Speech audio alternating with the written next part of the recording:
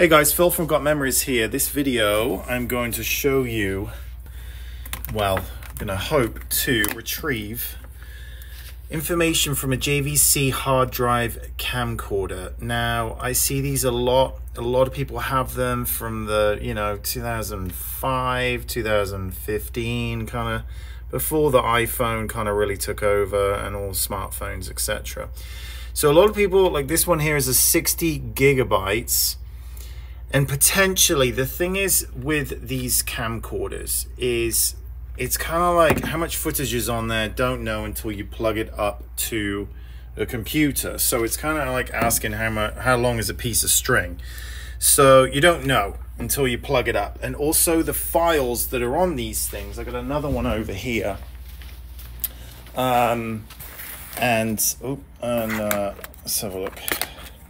So we got, this is a Sony, this is quite rare actually, this particular one, it's a hybrid. So it's got a DVD player built in and a hard drive as well. And these have SD cards or memory stick cards on them. So I'm gonna, and just a little background, I've been doing this for 20 years, gotmemories.com in Phoenix, do film transfers, video transfers, based in Phoenix, but, and this is all the, a bit of a quick plug right here. So if you're looking to get this stuff done and you're just throwing in the towel, you got videotapes, you got film reels, you got all this kind of stuff. I do it all, but I'm not here to shove me down your throat. I'm a resource for education. And if, you're just watching this going, then hopefully this will help you out. If not, I can do it. So here we go. So I've plugged this up. Luckily, this particular customer had all the original cables and everything. So if you do have drivers, and also if you are seeing the subtitles and stuff and the spelling mistakes, it's auto-generated. And if you need to skip through the video to get to the points, there's, scroll with your finger or your mouse, and there'll be chapter points along the bottom now in the different stages. So I'm gonna, let's have a look here, doing this one-handed. So I'm going to plug this in. Now, sometimes you need drivers, depending on PC or Mac. A lot of these, let's stretch this cable. Okay, so this is plugged up. Let's see what we got. Okay. Just thinking for a second here. Hi, everyone. If you don't like seeing my face in here, just close one eye. Okay, so we're gonna go playback on PC, and these have all got different create DVD, save data on a PC. Okay, so hopefully this should now pop up, back up. Okay, we're in business. There it is. Some of you might have luck getting this little icon on your screen. If you do have a PC, it might look a little bit different. Now, within here, you can see all these, all these different things. So it's a bit of a scavenger hunt within these files to find the actual files. So let's start clicking through. Nothing in there. This is always fun. And every manufacturer, okay, here's some pictures. So I'm gonna go ahead and just create a folder here. I'm just gonna put pics because I'm getting everything off this camera.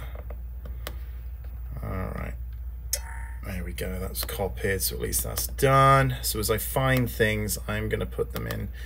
exe MOV, nope. Private JVC, oh yeah, these are all like the drivers. Yeah, no, we need to find the videos. Okay, so here we go. One and Daisy's wedding. Okay, well, that's a good sign. Whoa, have you ever seen anything like this before? 2015. All right, so these are all, if I click on these, because it doesn't have the icon, it's just gonna go, what in the hell is this? Choose application, MOI, MOD. What you want is MPEG-4, so it's gonna work with everything. phones, smart TVs, editing software, cloud.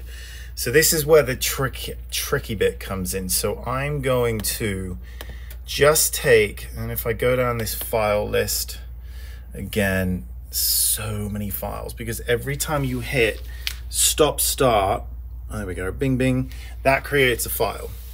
So some of these, you know, a second, they're 3 kilobytes. I mean, this just goes on and on and on. Here we go. We've got another one. I mean, every single one of these folders has files in them. So they all need to be consolidated into one folder, which, without boring you too much, and you can watch along or you can scroll at the bottom, but I am going to make this, well, let's see. What typically for this video, no script at all, I'm just gonna do one folder to show you. Typically what I do here is just take all of this mess, because it is got a sequence to it. Manager info, yeah, I don't know what that is.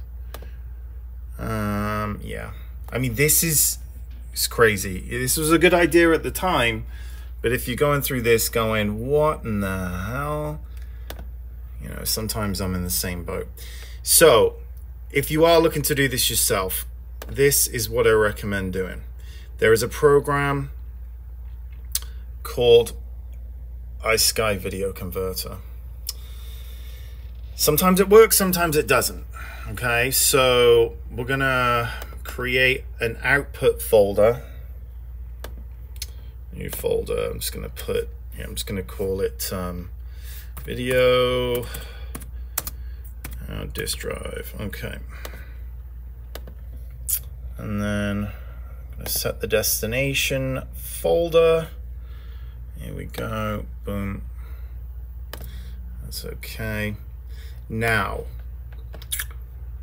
for simplicity reasons, just for this video, I'm gonna do Juan and Daisy's video wedding. So I'm gonna highlight all of these, and I'm gonna, fingers crossed, this program usually converts.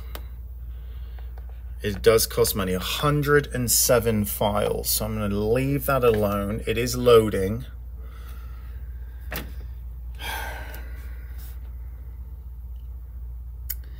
And yeah, I'm gonna just let this one roll. 53, can skip to the next bit in the chapters. And hopefully this is gonna be some readable content, playable content. While that's loading, I'm just gonna do a little whip around. So if you've got old film reels, videotapes, it's where all the film transfers are done. There you go, little nose into what goes on. And then I'm in a retail complex here in Phoenix. I keep this thing up so people can't see in during the midnight hour when I'm in here working my magic. Okay, where are we at? 53. Okay. Oh, bingo. Let's see. Hey. Okay. You ever heard of an MOD file? So 153 files. I probably should have just put one on there. Let's have a look.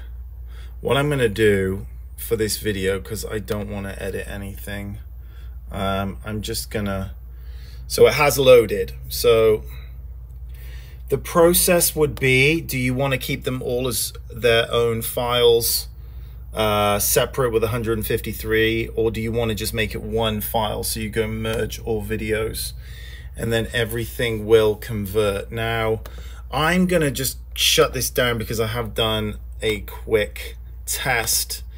So for the sake of this video and not boring you half to tears, I'm only going to import a couple of clips and then get an output file to see that it works. Okay. Right, let's just merge all videos. We're going to convert this. What are we talking here? Not long.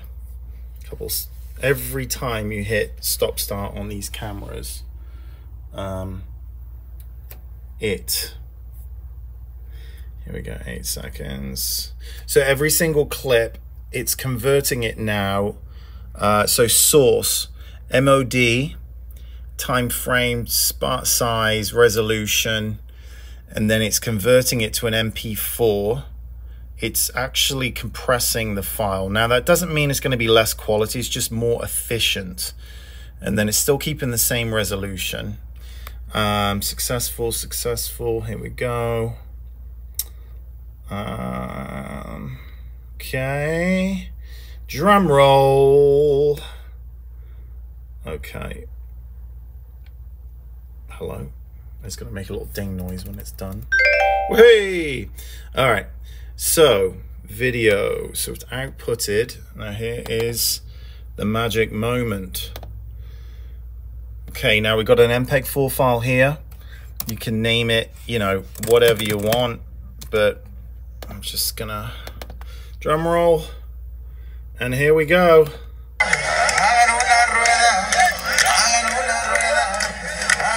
So all those small little clips, just those few that I did right there, are what, 2 minutes 29, but with 100 and something just from the wedding,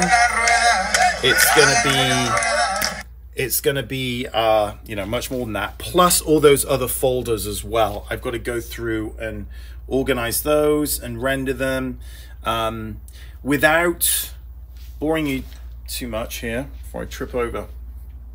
It's a lot of work. So there is, you know, you've got to have all the original cables. Just to recap here, plug everything in, power, you must have it on power because it's going to take a long time for it to transfer all the, you know, duff files over, and the USB cable that goes in. Sometimes it's going to prompt you to download new drivers. There's going to be all these compatibility issues potentially. Now within there are going to be all of these files. It's going to be a mess, especially if you had the camera for a long time. Sound here. Oh, yeah.